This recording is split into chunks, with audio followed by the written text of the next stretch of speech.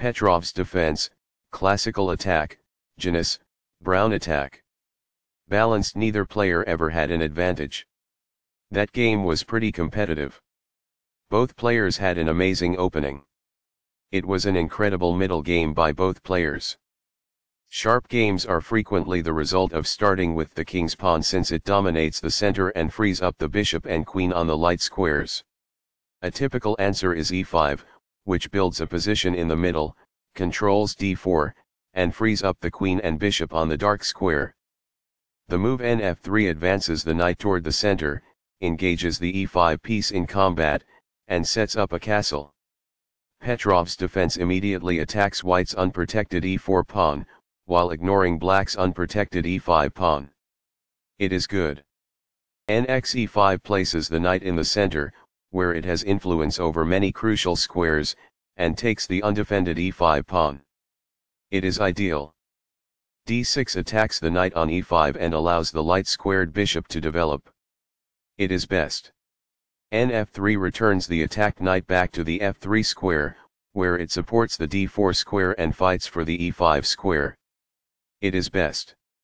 Nx e4 captures the e4 pawn and places the knight in the center of the board, where it controls many important squares.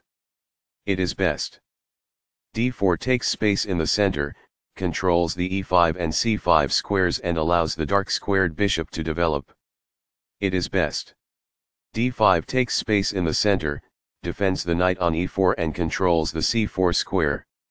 It is best. bd3 develops the bishop, attacks the knight on e4 and prepares castling. It is best. nc6 develops the knight toward the center, attacks the d4 pawn and controls the e5 square. It is best. Castling gets the king to a safer square, out of the center of the board, while also developing a rook. Castling kingside tends to be safer because the king is further from the center. This develops a bishop off its starting square, getting it into the action. It is best. c4 takes space in the center, attacks the d5 pawn and prepares to develop the queen's knight behind the c pawn. It is excellent. nb4 attacks the bishop on d3.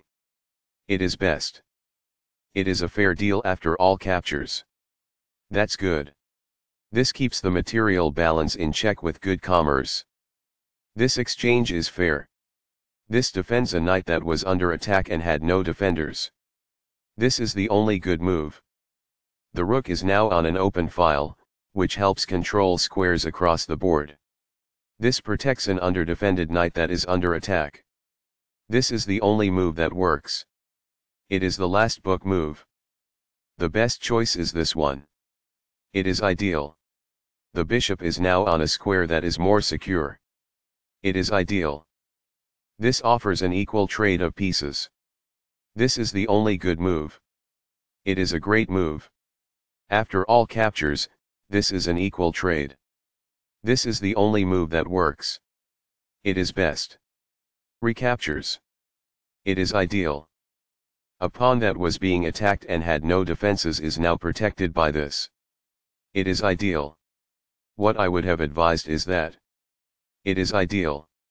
The king no longer has casting privileges. It is incorrect. This misses an opportunity to connect rooks. This permits the opponent to kick a knight. It is an inaccuracy. This strikes a rival knight. It is ideal. The knight is now sufficiently protected. It is ideal. This develops a rook off its starting square, getting it into the action. This is the only good move. It is a great move. The rooks can see each other now, allowing them to provide mutual defense. This threatens to reveal an attack on a queen while also checking the king. It is good. This blocks the attack on a pawn that could have been captured. This is the only move that works. This prevents the opponent from being able to win a queen. It is a great move. This maintains the balance in material with a good trade. It is best. Balanced, neither player ever had an advantage. That game was pretty competitive. Both players had an amazing opening. It was an incredible middle game by both players.